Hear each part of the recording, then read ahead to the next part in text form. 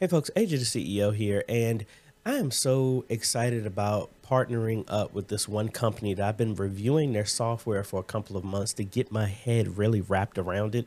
And I think it's a really big game changer for your ministry. Now, let's be honest, our mission is to share the message with all generations. But I'm just being honest. My mom is 85 years old and she is not the most tech savviest person in the world.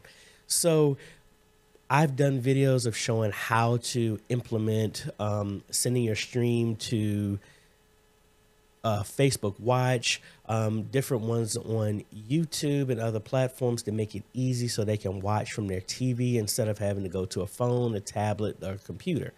Now, one of the easiest things that I've played around with is sending your live stream audio to a phone, like free conference call and other services like that, so where people can call in and hear that. Now, there's some good and bad to doing that, especially trying to tell everybody to mute their phone so we don't have to hear everything. But this one company reached out to me, and their beginning started during COVID. And this guy is a developer, and he took some time to write something for his ministry that just changed the game for everything. And this is phone live streaming. What does this service do? What does this service do? Well, what the service does is you take a line of code, put it into your streaming software, and you have a telephone number just like any of these other services. But the difference is every time you start live streaming, it will call everybody. So it's not anybody has to call in. It's not that anybody has to press a button to mute so that you're not hearing them talking or using the bathroom in the background. No, they register by calling a number, pressing a button to register their number, and every time your ministry live streams, they get a phone call. Sounds awesome, right? Let me take you into how simple it is to get this thing set up. And we're going to do this with OBS. Now, it doesn't matter if you're using version 28 or anything like that. This will work with it, and it is really slick. So let's bring this over here. Now, when you register, they're going to give you your own number, which is going to be the number that people call into to get registered, as well as the number that's going to be calling people when you start the live stream. All right. So the first thing we're going to do is go up here to settings. We're going to go to output. All right. Now we're going to go to advanced. All right. Now we're going to go to the recording tab. And we're going to change our type to a custom output. Now, how this is being used is it's just like how you would stream, but we're going to be putting this code in here and it's going to extract and receive nothing but the audio. Now, when you get registered, you're going to get a server host and a streaming key, just like you would do with any other service. So what we're going to do is go ahead and copy our streaming URL, which I'm going to keep blocked here, blurred for me. And then we're going to use that same string and go ahead and put that at the end. So this is a complete URL. All right. So we don't have to worry about the video bit rate. So, cause it's not doing video. So we're going to put this low. Let's do this at 64. Your keyframes, doesn't matter, but we're going to put that at 30. And our audio bit rate, we're going to put that up because we want that to be as clear as possible. All right. And then we're going to, okay. And that's pretty much it. So now what I need to do is link my phone here so that y'all can hear what's going on when a phone call calls through. All right. So let's go ahead and call into the number. And I'm going to be doing this from my phone so that y'all can hear it. And I'm actually routed to the audio, my audio mixer, so y'all be able to hear. So you would give this number out to whoever and they dial in. Thank you for calling AJ the CEO. If you would like to receive a phone call when AJ the CEO is live, please press 1 now, or just wait on the line for the stream. All right, I press 1. You will now receive a phone call when AJ the CEO is live. All right. And now hung up. Now, the next prompt normally would say, hey, if they're streaming right now, we'll go ahead and push you through. So if you were live streaming right there on the spot, they could be added. So in the future, they would get a call and it just goes over. Really straightforward. Now, let me actually set up a stream and you'll see how simple that is because I just set this up on my phone and I'm routed through. All right, so we're here over in OBS after we got everything set up for our stream. Now, what we're going to do is come over here to settings again. And as you can see, the only thing we did is checked off the setting under here, recording, to put our stream here. Now, one thing also we want to do is when you're using this is we want to engage our recording so that, you know, you can start streaming, but then hit the recording too. Or if you don't want to do that, you can check off automatically record when streaming. That way it will engage it at the same time. Be mindful of your space here because when it's recording, that's what it's going to do. So it's not going to be recording to an actual file on your computer. It's going to be recording by sending it to PhoneLiveStreaming. All right. So we got that done. Now I got everything set up. I have my phone. Let's go ahead and start streaming, which engages the recording at the same time. And now we got a phone call. Let's answer that.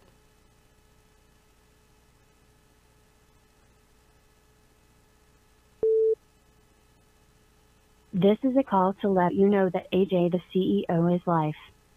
Please press 1 to verify you are here. Press 1. If you would like to no longer receive a phone call when AJ, the CEO, is live, please press 1 now, or just wait on the line for the stream. And we're just waiting for the audio to come through. 1 second while we get you connected to the live stream.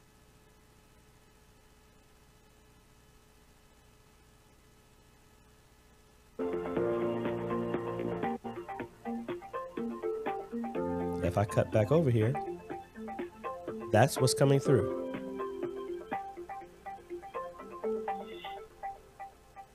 Really slick. Very, very slick. So again, I'm gonna go ahead and stop the streaming. So I've stopped it here. The stream has finished. Thank you for joining us today. We will hang up now.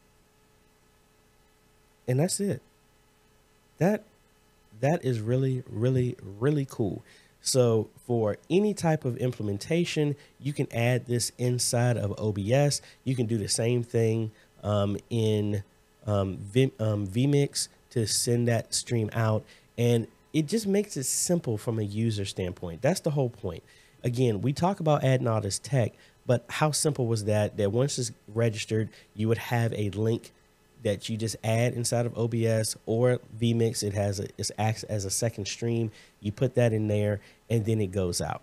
And then all the people would have to do who are not tech savvy, they just call in a number and they register. You can do this at the end of service, that if anybody was interested, you can just have them with their phone. You just hand them the phone, have them dial in the number, and all they have to do is press 1 and that's it. They will be called when your stream starts. Really cool. And they've written some coding to compress and handle and enhance the audio. Because if you try and do music over most of these services, the music is horrible. But as you can hear, it was clear. They do some post-processing to make music very doable. So again, I'm going to be sampling a little bit more of this at my church service. So I'm actually going to have a link down below if you were interested in hearing our live stream with this service been implemented, and we'll see how that goes for you. All right, folks. So, hey, I already told y'all I walked through everything and I stopped the video a little bit because we actually got the creator here of PhoneLiveStreaming. David, why don't you go ahead and introduce yourself? Hey, AJ, thanks for having me. So I'm David. I'm the guy who accidentally created PhoneLiveStreaming. I appreciate you taking the time to chat with me today. Awesome, awesome. So again, y'all know I always do different products and do reviews and from a ministry standpoint. And you know how this was started because before COVID, but we just happened to be in a position that helped benefit a lot of ministries. And David, like he's saying himself, he kind of stumbled across this. So David, could you give me just a short synopsis how this all happened? How was this whole program and everything came, and what's your background? Yeah. So my background is in cloud computers, cloud servers. So I was one of the big first users of Amazon Web Services. My teams have gotten a couple of awards in the corporate world and whatnot. But I volunteer at my small country church out here in rural Illinois. Lots of cornfields. Woo! So we, when COVID started, even before COVID started unraveling, we started noticing elderly missing church. Some of the people in the country had satellite internet and whatnot, weren't able to attend church. And we've been on Facebook, 5-6 years, and these people weren't able to connect with that Facebook live stream. And so I started looking at different solutions, and I'm sure you have too. How do I connect to these people who are offline, who are traveling, who maybe aren't fortunate enough to have a solid connection, whether they're in the country, whether they're underprivileged, whatnot. And so I kind of built this first version for my local church here. And then one of my friends decided it'd be funny to post it on Facebook. So I sent a little document to him, like, hey, this help your church at all? If you can, cool. And literally overnight, we had 4 people sign up on a Google form I had created. And then within a month, we had like 250 plus churches sign up on a Google form, no website, no branding, calling my cell phone at 6 o'clock in the morning. It's quite the ride. So I'm very much an accidental founder. I lack a little bit of the professional fluff. I like to have fun. And yeah. So, I mean, I guess so this was out of necessity that you made this to help your local community, but now it has been opened up to where you told me that you even had some governments that have reached out to try and use this tool as well. Yeah. So like the first month after COVID, right, I'm working 14-hour days on my cell phone. It's nuts, right? So I get an email, and I can show you the email from a county in California. And they're like, hey, I know you do this stuff for churches. We had, just finally gotten our website up, right? We're professional now. So we get this email. I know you do this stuff for churches. Is there any way you can do this for us? And so I was like, double the price and see what happens. I don't know if I'm supposed to say that, but yeah. So I sent out the email, and like within 24 hours they signed up. I was like, okay, that's interesting. And so within like the next 3 to 6 months after that, we had 4 different governments from cities, counties, regional municipalities from Canada, all these different people reaching out, like, hey, I know you do church.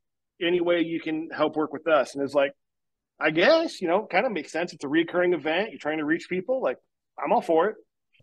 So I guess from like, what's the people who've engaged and used this, has it changed with their ministry? Like being able to reach people, like you said, that have horrible internet connections, Facebook, YouTube, or not even just from a connection standpoint, just from the barrier of entry, from understanding the technology that for us might be simple. Just click this link, put this code in, press this. That right there is like with my mom, that's like climbing Mount Vesuvius to try and get that done. But I mean, what has been the impact? Have you heard back from the ministries who've actually been able to help those folks that this wasn't?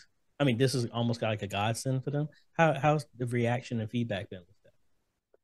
Yeah. So, the after the first month, everything kind of took off. I figured, hey, I probably want to get on the phone with these people and figure out how exactly they're using it, how exactly I can service them. Because if this is going to be a business, then, I need to try and run it like a business. And so I start talking with them. And one of the churches I talked to, like, I almost got in trouble with them, because I was going through in my mind, you're like, hey, you're homebound, yeah, we're getting homebound. We're getting like written letters from them, from their parents. One letter was like literally tear stained that came into a church, and they sent us a copy of it, of people that are actually able to interface with their local church.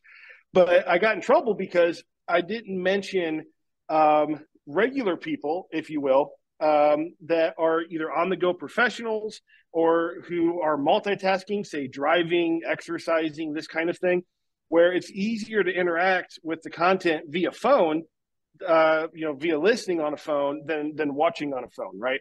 In most areas, it's illegal to have, stuff on your phone while you're driving. And so people driving into work or driving on vacation or flying or whatever, and it's a lot easier to take that phone call than to listen.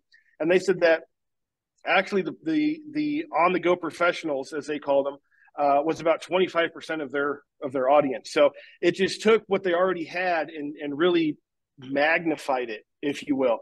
And there's all these nooks and crannies. I don't know if that's the best way to describe it, of people, different groups of people, anywhere from translation type lines to your rural to poor to homebound to sporadic attendees with health issues, busy students. We've heard about all these different categories that it now is a whole lot easier for these people to interact with this content. They get the phone call, they can make a phone call, take it on the go, and just the overwhelming, I can't tell you how many stories we've heard of, getting that magic phone call Sunday morning. I'm connected to this faith community. I'm not forgotten. And really, we started digging into it, right? Like, is this really, is this a COVID fad? Is this something that's, here today, gone tomorrow kind of deal? Should I expect to be in business in 2 or 3 years, right? And so we started digging into it and looking into it. And I'm very happy to report, actually November, we've had our highest usage ever. And we just continue to keep skyrocketing. But there's this huge kind of forgotten portion of the population, this homebound, elderly with health issues, this portion of the population. And there's something, and there's tons of studies I can provide links for, but like it, missing your regular community, which we assume, in this context is your faith community, is something to the equivalent of smoking like X amount of cigarettes per day, for a elderly person. And so just reading these types of studies where it's literally detrimental to their health when you have to put somebody into a nursing home, or when they have extended hospital stays and they're kind of pulled away from their faith community, right? If they're embedded in their church, they attend, we're a faithful attendee. And then for, life reasons, they're just not able to attend, just the health effects. And so us being able to provide that connection to them, not only is it helping emotional states, reducing stress, that kind of thing, but it gives them a sense of purpose still. Hey, these people still value me. Hey, I can still be connected to my friends, to my peers, to, my faith community, my faith leadership, my pastor, my priest. And so I think that's kind of the nerve that we hit, if you will, is that this has been an issue forever. And, telephone stuff, I'll be honest, isn't really high tech or flashy, right? This is like 100-year-old stuff. This isn't an LED screen or, a new streaming 4K camera, that kind of stuff likes to get the attention. But, real true ministry happens when you can connect with people and help, push people towards Christ. And, so this 100-year-old tech, putting a new infrastructure behind it, if you will, right? So we got this new automation, connects with the live stream. We got the patent on all this cool stuff. But it's bringing all these people back, if you will, right? All these disconnected communities that are kind of on the fringes can now connect back. And I like that, because I think one of the other visions that I have with using this, the service that you have, is just like, I've been on this advocate of trying to get a community of churches to just raise the humongous amount of money of $35 and get each church to raise $35 and donate a Roku to a nursing home, just so that we can live stream and watch. But then I'm sitting back thinking, man, okay, now we got to make sure that they have Wi-Fi. We got to and it's a bunch of loops, but then when you presented this and I saw it, I was like, how easy is that to have a call being registered on at a nursing home, and it's just you put it on speaker and everybody can hear it. That's not the Wi-Fi, it's not the TCP/IP and D8, it's none of that that needs to be done. And I mean, I really like the fact that, like me, and shameless promotion for me and anybody who's tried to reach out, I don't I only review stuff that I know that is kingdom mindset and it can help ministries. I've had tons of people, hey, you want to review this vacuum cleaner? What is that? That doesn't help with anything. And that's why I wanted to do this, because after sitting down and talking with you, I can hear that you were put in a position in a timely fashion as this, that vision that was given to you was able to help and minister and help touch and bring a whole lot of people in, from the people who, like, even prison ministries, that they can get a phone call. They can't do video or nothing like that, but they can still be connected. Or the truck drivers, like my best friend, he's a truck driver, and then where he can just call in, and for that very same reason, you can't have video up and you can't do this. And I just think that this is a great tool, that not necessarily just for the a service, but it's gonna allow to bridge that technology deficit that a lot of people have, to where it's like, hey, no, I don't have a web camera, but guess what? You can still partake. You can still be a part of it. You're not getting secondhand information. You're actually an attendee listening in on what's going on. And that's what I love. And about the fact is, like, takes 5 minutes, if not less, to set up, which I think is great as well too. So I guess, I mean, where do you see this going in the future?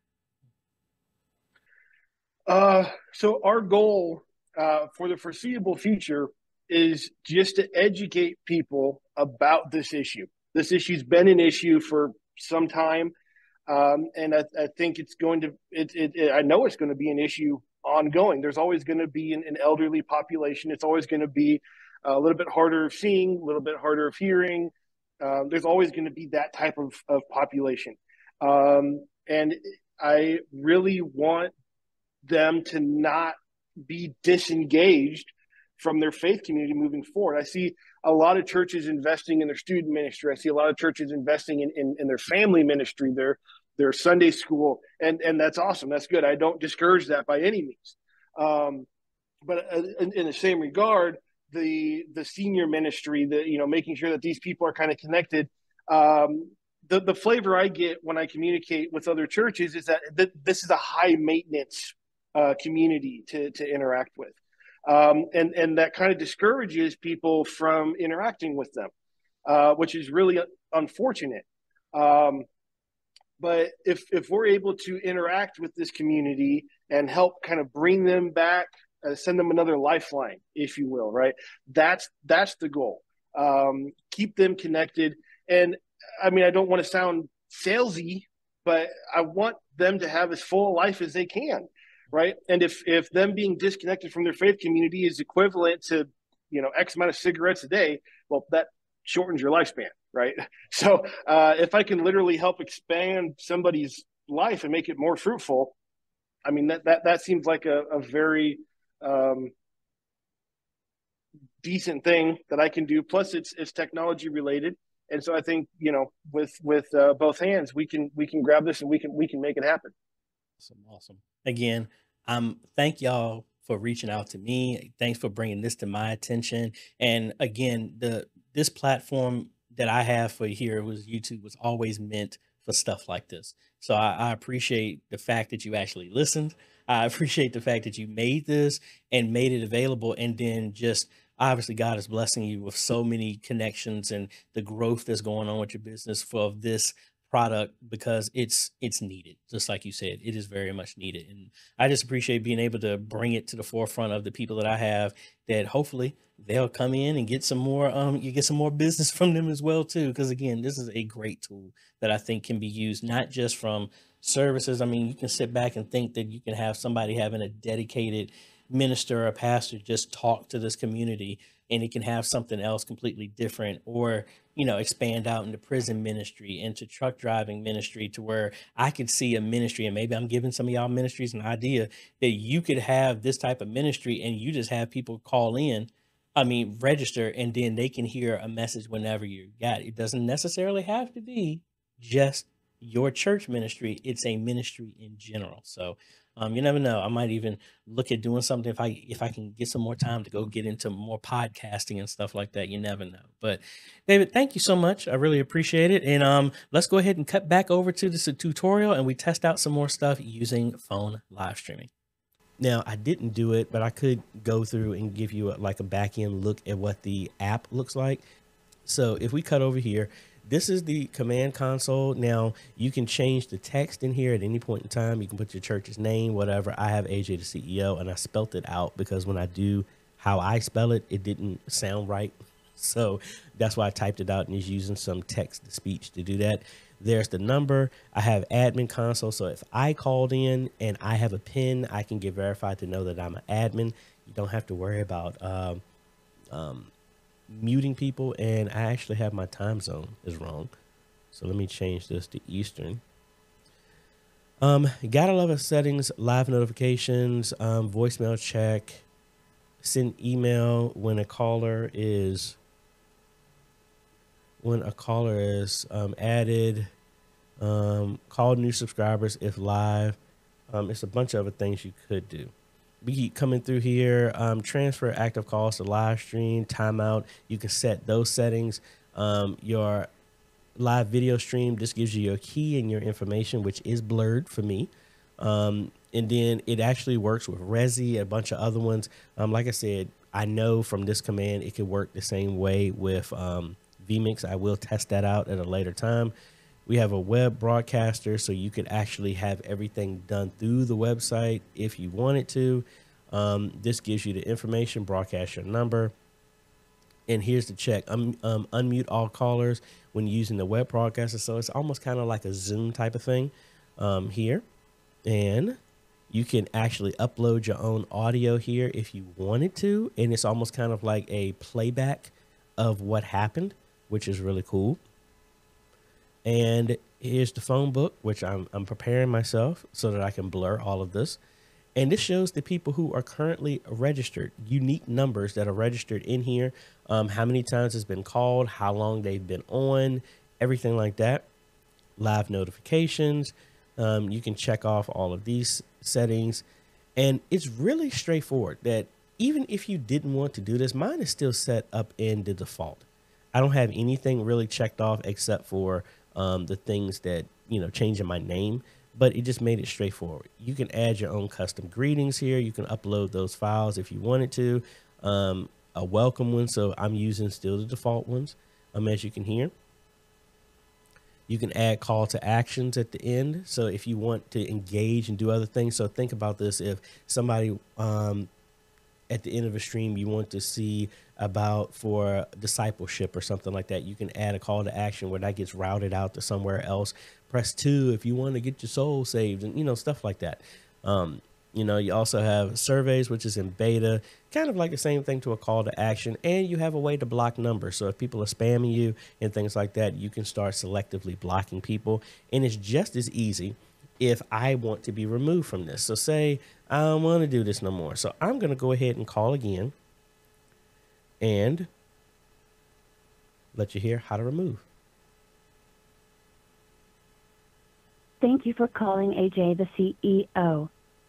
If you would like to no longer receive a phone call when AJ the CEO is live, please press 1 now, or just wait on.